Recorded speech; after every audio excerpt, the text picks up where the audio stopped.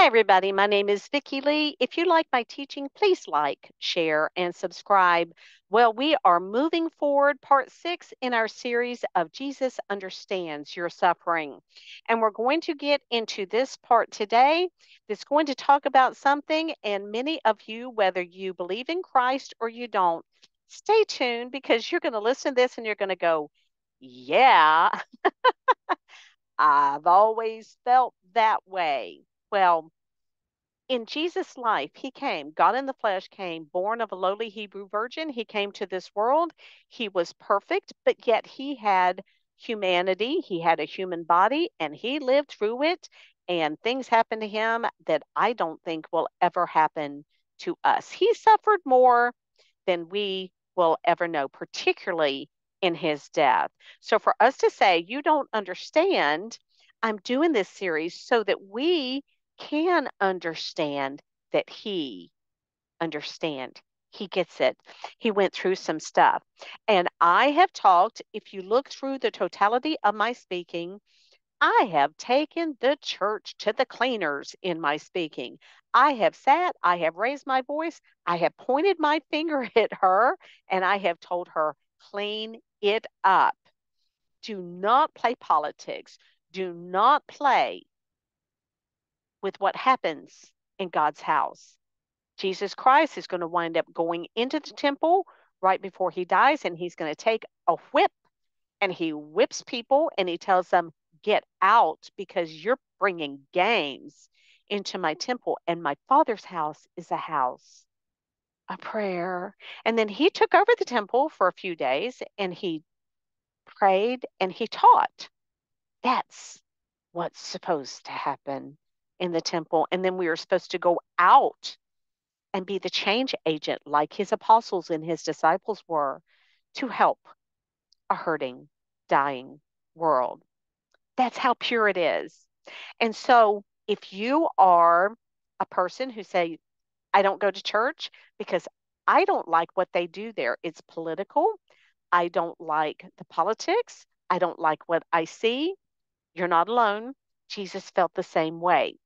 And he was such a powerhouse that not only did they give him a hard time when he was around them at the temple, um, they came and followed him and just catcalled him and were always there causing trouble.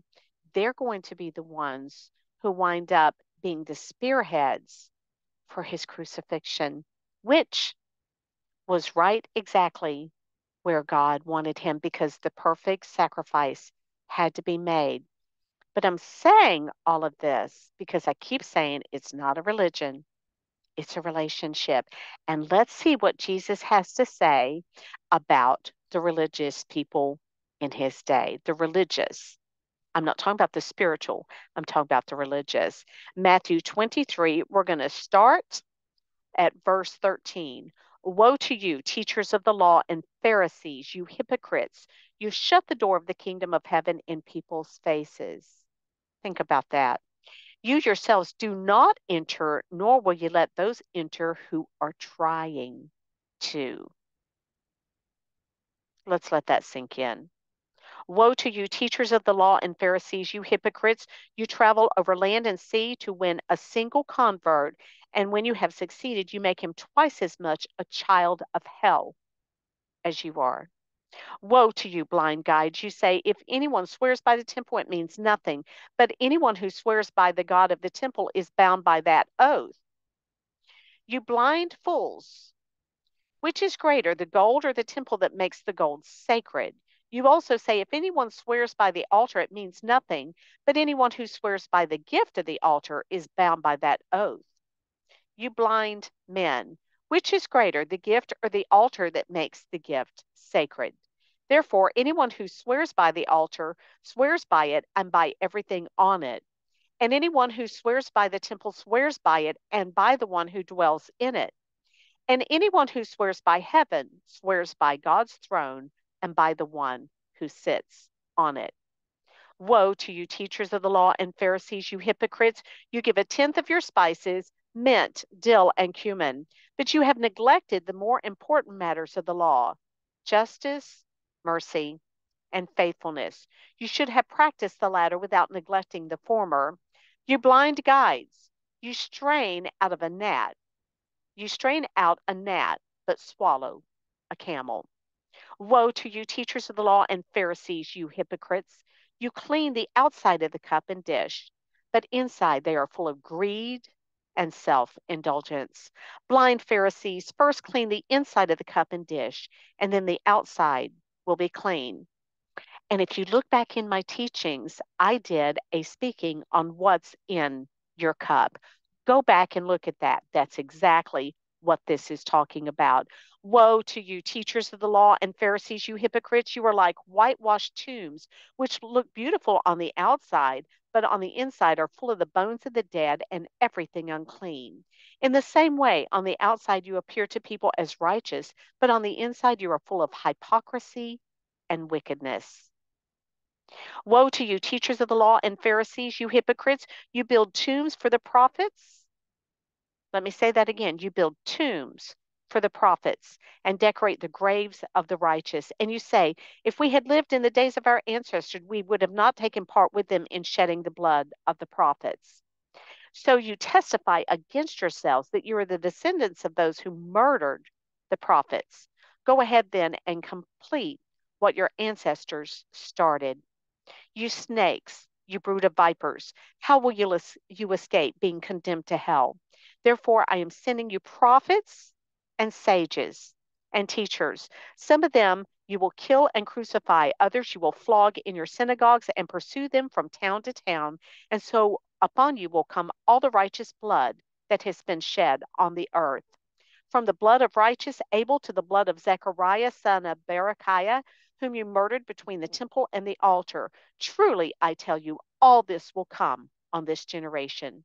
Jerusalem, Jerusalem, you who kill the prophets and stone those sent to you, how often I have longed to gather your children together as hen gathers her chicks under her wings, and you were not willing.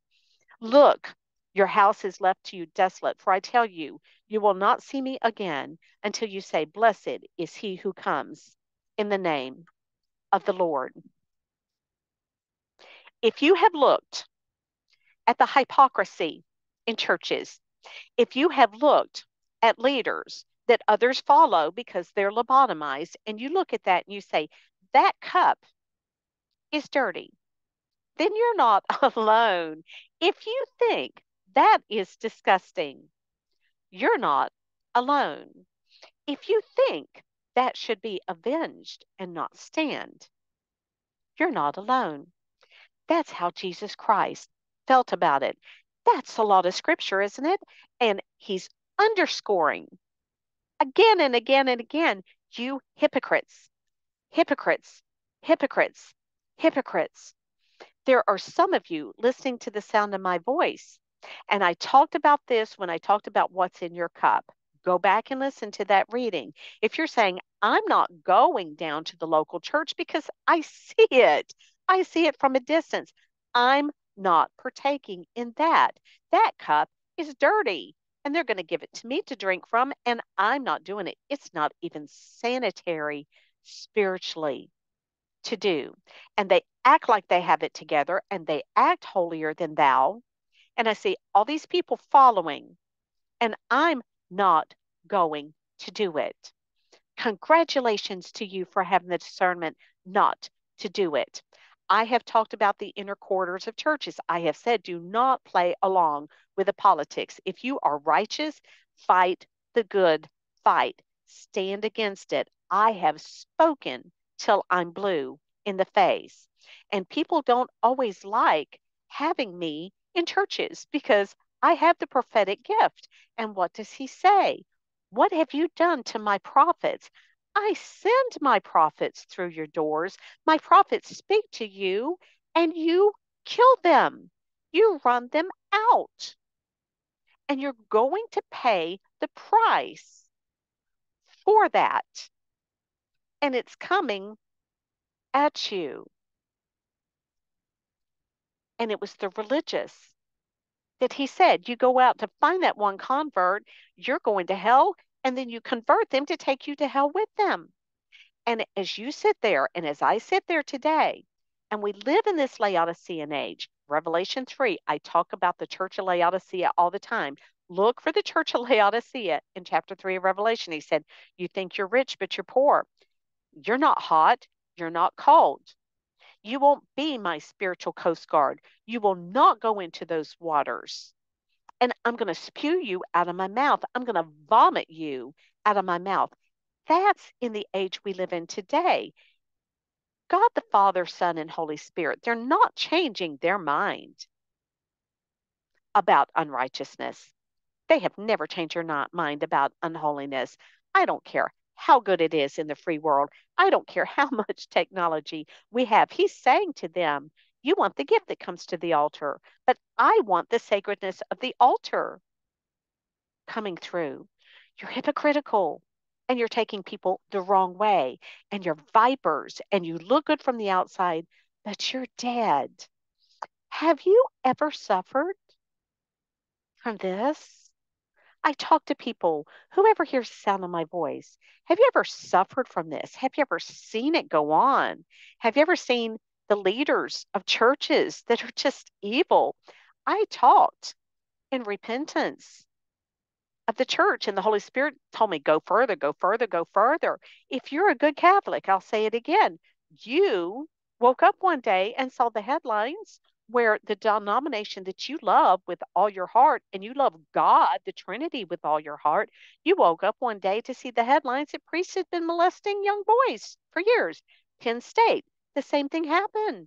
It was disgusting and it was covered over, but not to a God who sees it all. And I've talked about that nonstop. And I have pointed, and people tell me when you're trying to make a point, you point. And I do. And I'm pointing. And Jesus Christ was pointing and saying, this is you. And these are the very religious leaders that are going to have him crucified.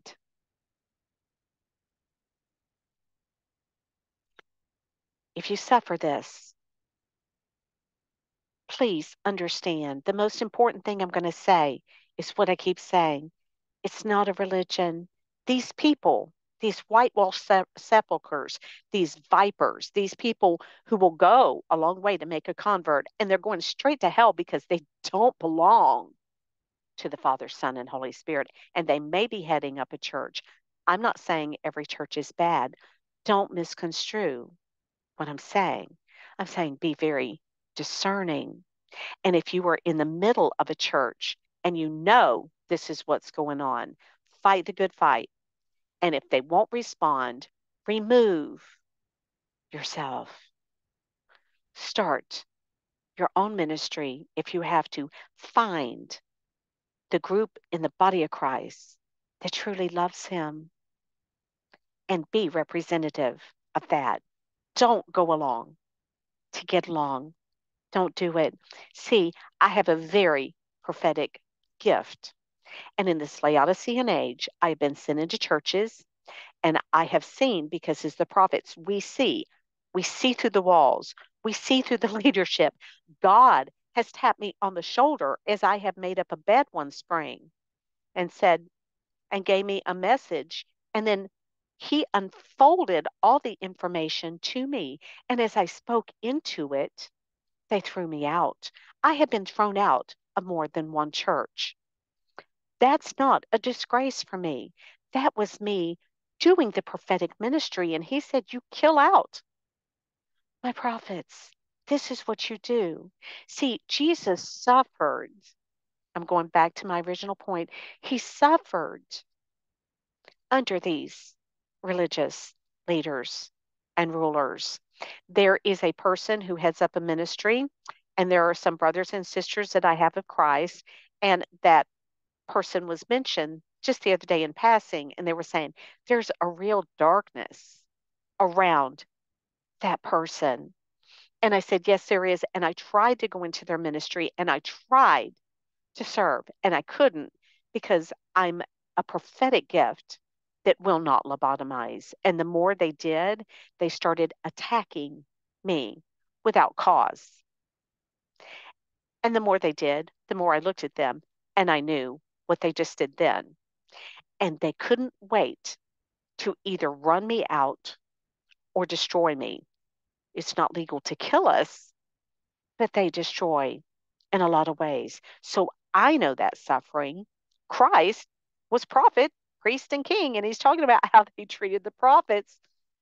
So they're following him and catcalling him and giving him all sorts of trouble that's going to lead to him being beaten and bloodied and bruised and torn from limb to limb and hung on a cross. And those religious leaders that were not of God didn't care. But the repercussions of that came just like he said it would.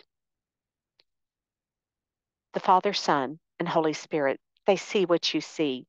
If you suffered from this, if you've seen this, if you've been repelled by this, they were as well.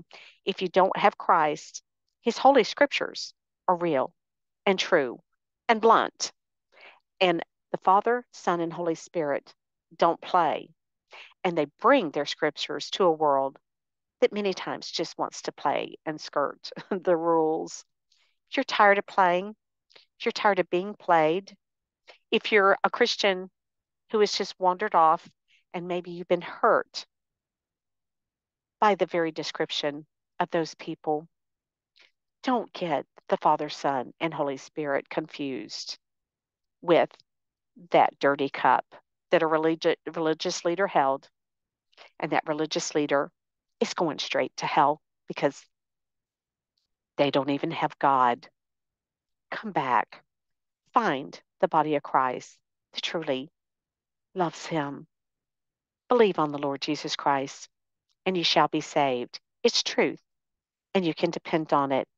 And so, as we suffer through these things, especially in this Laodicean age where the church is neither hot nor cold in so many areas, Christ spoke into that, didn't he? In his ministry. He loves you. My name's Vicki Lee. If you like my speaking, please like, share, and subscribe. I hope you have a wonderful day, everybody.